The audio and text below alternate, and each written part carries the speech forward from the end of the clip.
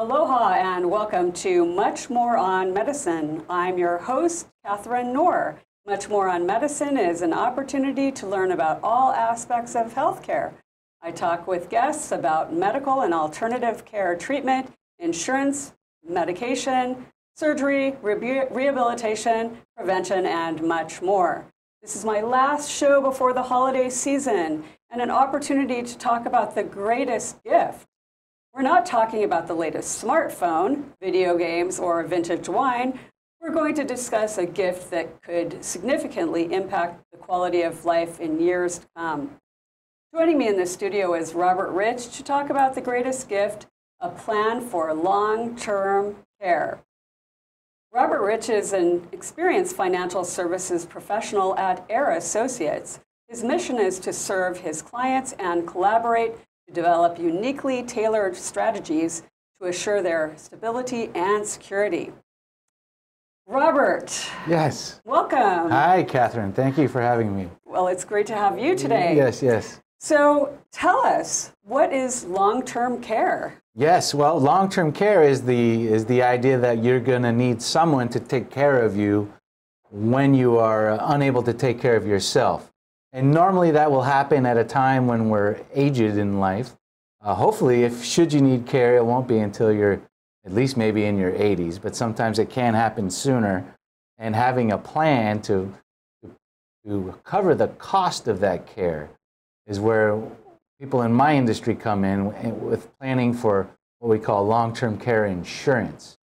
And that is basically the idea that we're going to take the risk of paying for our care in the future, and we're going to leverage it with a large insurance company so that when we do need that cost of care, we do need in-home health care, or we need a nursing home, or we need someone to take care of us physically, we'll have the ability, the assets to pay for it.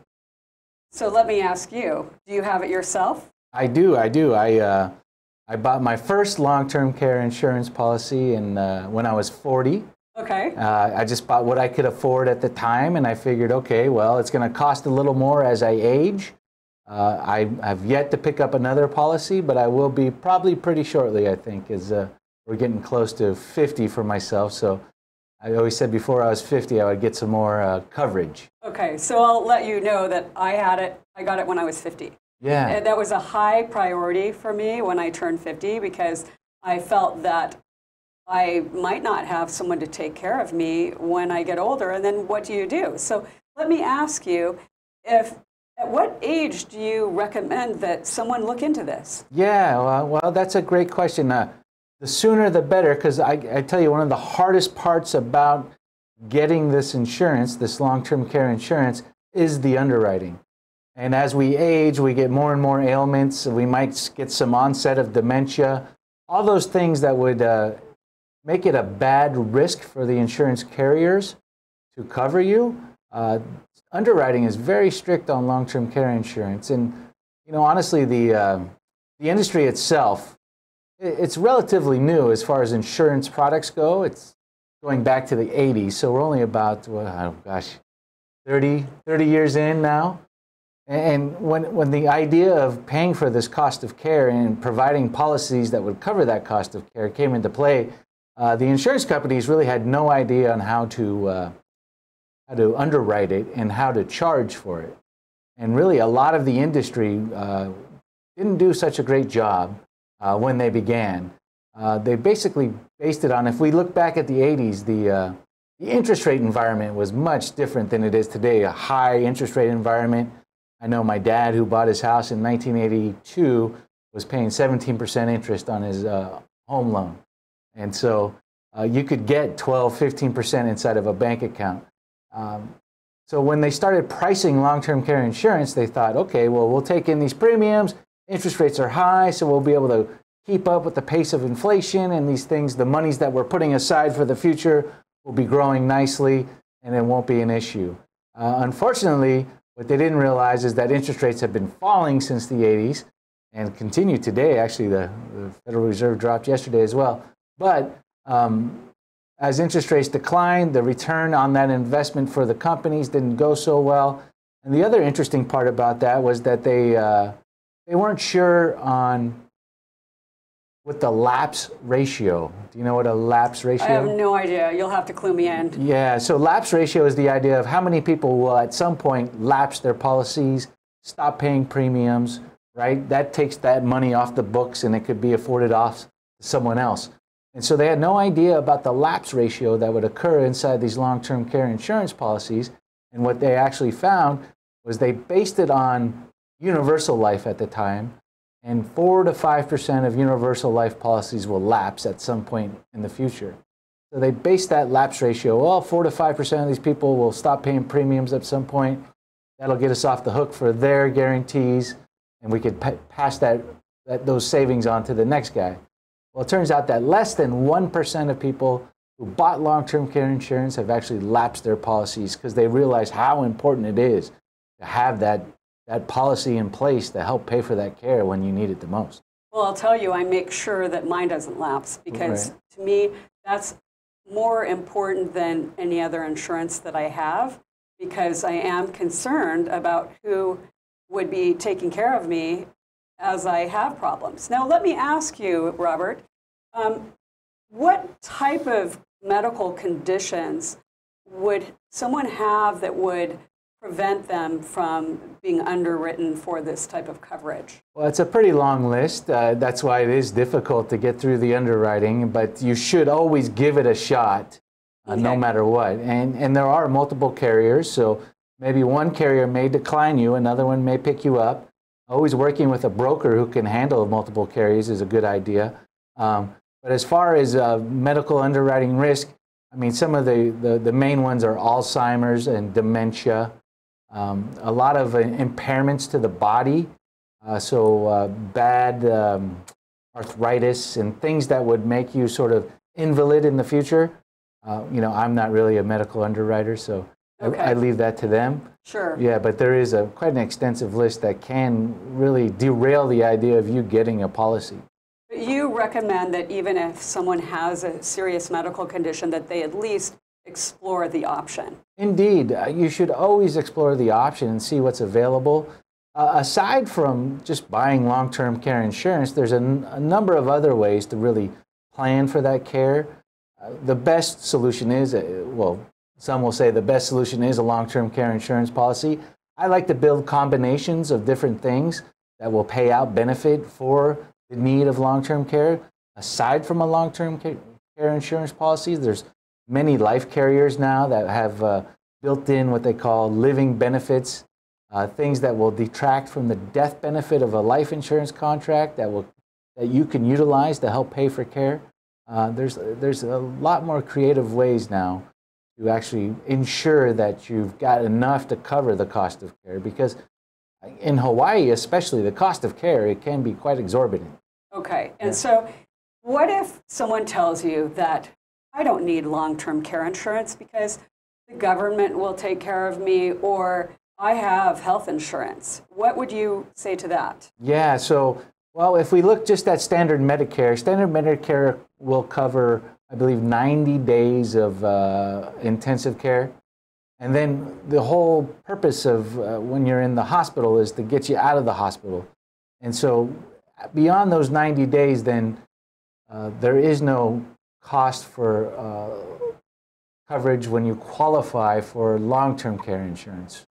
So the idea when the payout comes, it's called activities of daily living. And there's 6 activities, and if you cannot do 2 of those activities, you qualify to start receiving your benefit. And those activities are bathing, toileting, transferring, walking, being able to dress oneself, continence, and being able to use the bathroom. Okay. Yeah, toileting, as I said. So anyway, I digressed from your original question. Sure. Yeah. So what if I tell you that I have children or a spouse that could take care of me, and why would I need long-term care? Because that's why I had children take care of me. Yeah, well, that sounds really unfair. And I think more and more people today are in that sandwich generation where they are not only raising their children and putting them through college, but also having to take care of their parents. And so a lot of people have learned that lesson the hard way.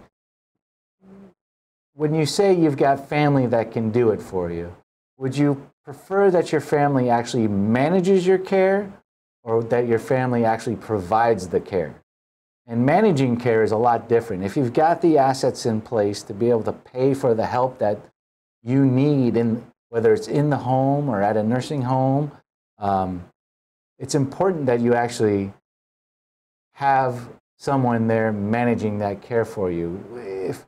If your 50-year-old daughter is going to have to quit her job so that she can stay home and take care of you, that's going to really put a burden not only on her for her future in her retirement, but also going to just put a burden on everyone in the downline of that family.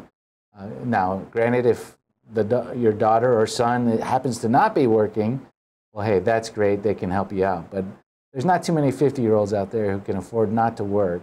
And it really becomes, I've seen it time and time again, and just in my practice, where folks whose parents did not have long-term care, they really are suffering today, trying to make up for not only whether they paid for the parents' care out of their own pocket, which then basically depleted their own retirement savings, or they're having to stop working and they can't contribute to retirement anymore. And now they're just breaking back, trying to get dad in and out of the bed and bring him to the toilet. It's not a pleasant way to be living your life, especially when you're in that sandwich generation, you're in your 50s and you're looking forward to your golden years. It really does set you back quite a bit. Okay, yes. And then nowadays, people live all over the place. So you could have your children living in another state or another country, so it would be very difficult.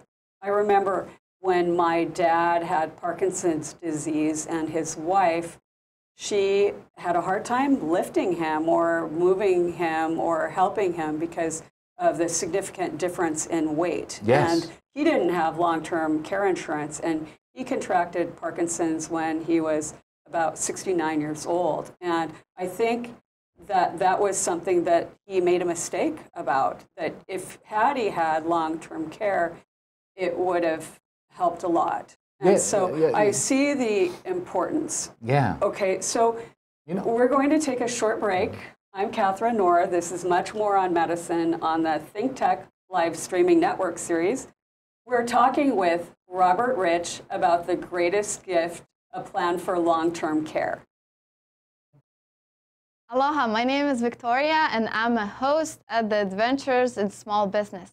This is a collaboration between U.S. Small Business Administration, Hawaii District Office, and its partners, where we showcase the stories of local entrepreneurs and small businesses, talk about how to start a business, talk about great tips for small business owners.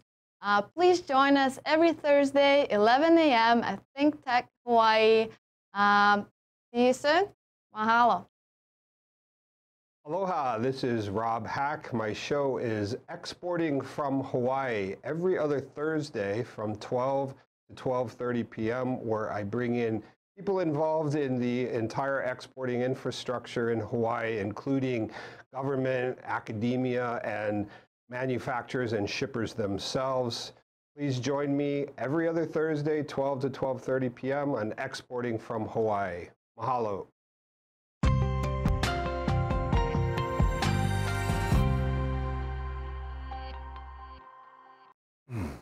We're back, we're live. I'm Katharine Nohr, and this is Much More on Medicine on the ThinkTech live streaming network series.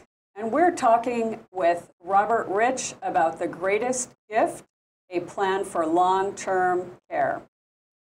Robert, so if I am having problems and I'm having medical issues, and I remember that way back 20 years ago, I bought a policy of long-term care insurance, I might give you a call and say, you know what, I'm having some problems.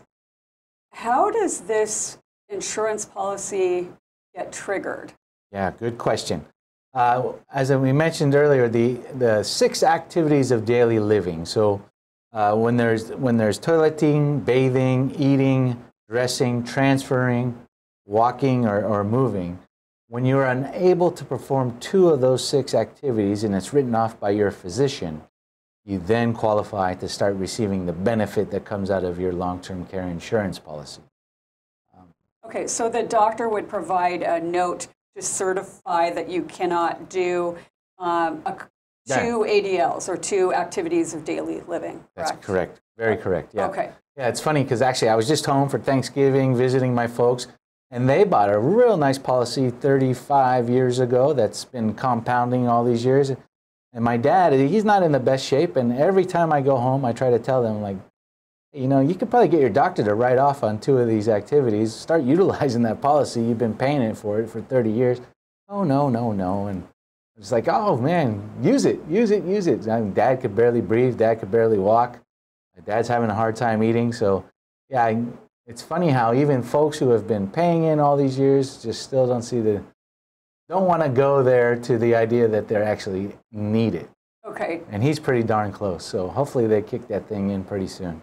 Yeah. Now, okay, when you get to the point where your doctor actually certifies that you cannot do 2 of those important tasks, then what might be provided to you? Do you have to go into a home, or does someone come to you? What happens? Yeah, no, there's different levels of care. You know, I think everyone I speak to about the idea of needing assisted care in the future, where's the first place everyone wants to be?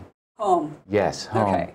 Yeah, so if we can really make it work with home health care, providing nurses that can come out and take care of us in the home, that's the ideal situation. A lot of policies these days are being built with the idea that we're going to try to utilize home health care first, and really the benefits of getting there. Like there's some policies have a 90-day waiting limit for you to be able to start getting care. Kind of look at it like a deductible. Okay. I know some policies that have 20 days for home health care. So you could wait 20 days and with 2 of those 6 activities of daily living checked off. And then once that 21st day kicks in, you can start receiving benefit. And then it goes back to the idea of your family managing your care, right? They're going to go out and they're going to find a nurse to come in and take care of the family, right? And some policies too, companies, they have great assistance in helping you track down what it is you need to do to find people to come take care of those inside the home. And then at some point, maybe transition to a nursing home. But for the most part, people really do want to age in home and they want to have care in home.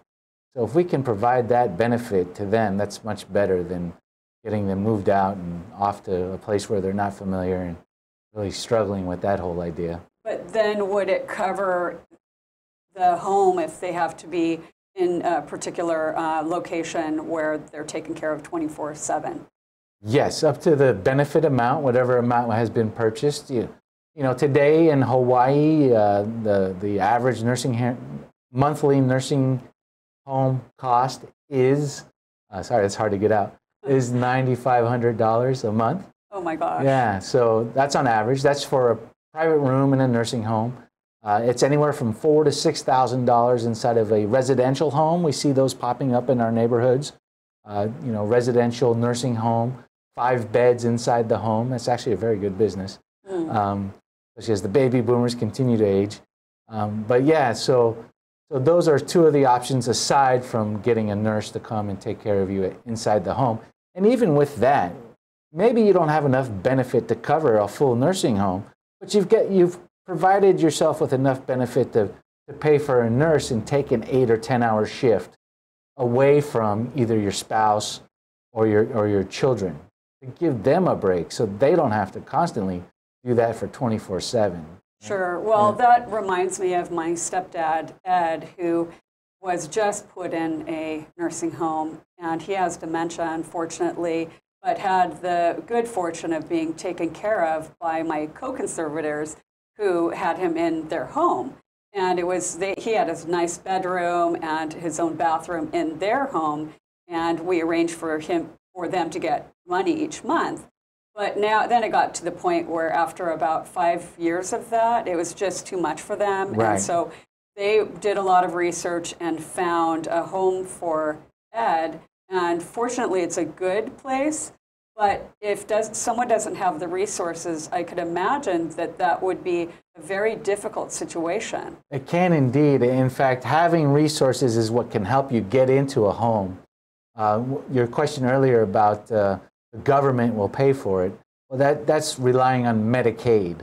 And yeah, there is an overwhelming need for people who need care on the Medicaid system. So is there enough rooms available for folks who only carry Medicaid? A lot of ways you can get into a nice home is to have the resources to cover those first or 2 years, 1 or 2, maybe 3 years.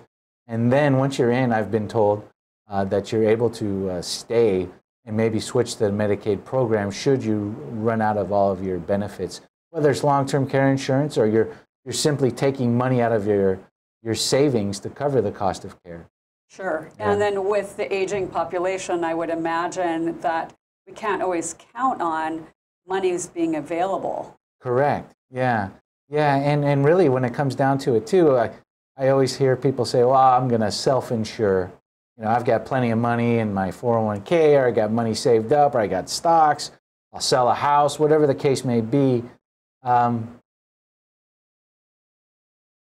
That's kind of like, I understand the skepticism of the industry as a whole. Yes, there have been some very predatory companies out there that maybe weren't up and up. But if you can get on with a good company that really provides a guaranteed benefit and will take care of those costs, why not leverage a little bit of money into the risk with the insurance company and let the insurance company pay for it in the future? You know, just the idea that you're going to pull money from your 401k so that you can pay for the cost of care. Well, for every dollar you pull out of that 401k, it's costing you $1.30 because you got to pay taxes on that dollar.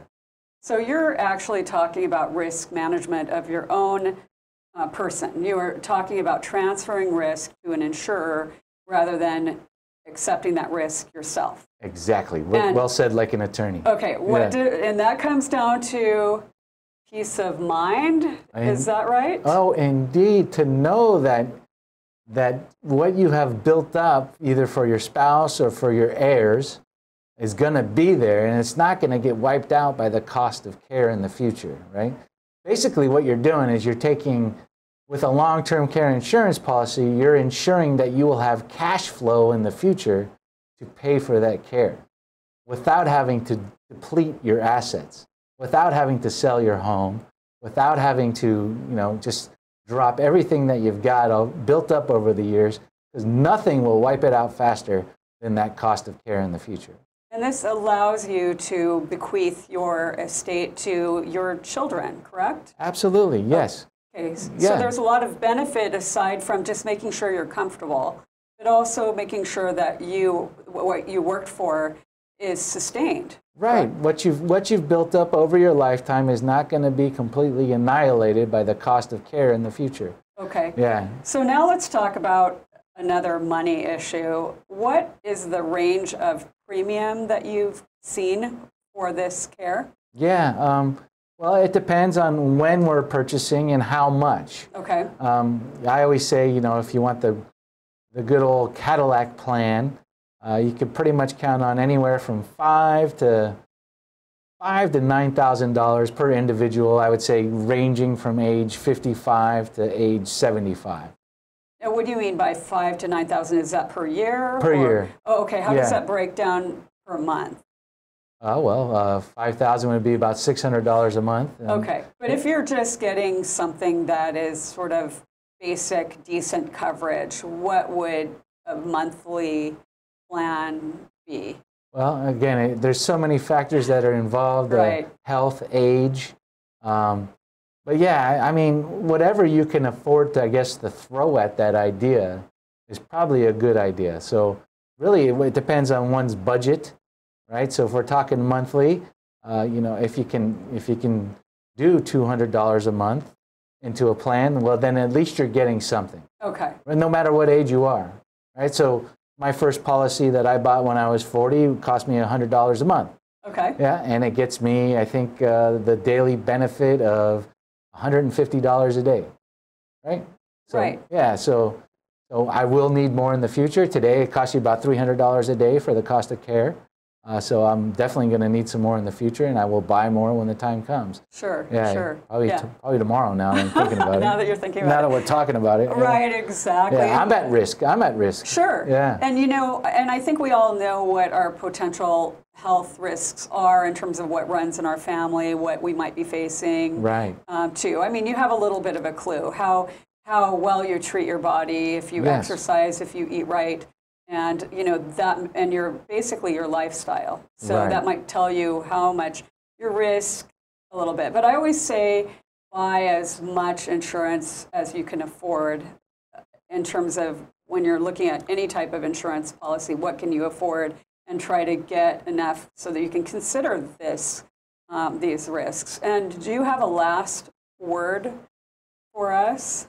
Well, I just, when it comes to planning, the solution isn't always just a long-term care insurance policy. There's many ways to layer other assets and other things in place to help you cover that care. So whether or not it's going to cost you $10,000 a year and you go, oh, that's too much. Okay, fine, let's make it 5, and then let's come up with other solutions that can help you cover that care when the time comes. Because basically it comes down to 4 things, Who's going to provide you care? Think about that. Who is going to provide the care for you? Is it your spouse? Is it your kids? And what does it mean to them? And where? Where do you want the care? In home or inside a facility? And then how? How are we going to pay for this care? If we can move assets around and leverage it into the risk for the insurance company, that's a much better situation to be in. Fantastic. Well, Robert, you've told us so much about long-term care insurance. And now it really motivates me to make sure that I have enough. So, okay, we're out of time, and we'll have to wrap it up. I'm Katharine Nohr. This is Much More on Medicine on the ThinkTech Live Streaming Network series. We've been talking with Robert Reich about the greatest gift, a plan for long-term care. Thank you for joining us today, and I wish you and yours Merry Christmas, Happy Hanukkah, and Happy Holidays, and a Happy New Year. And I'll see you again in 2020.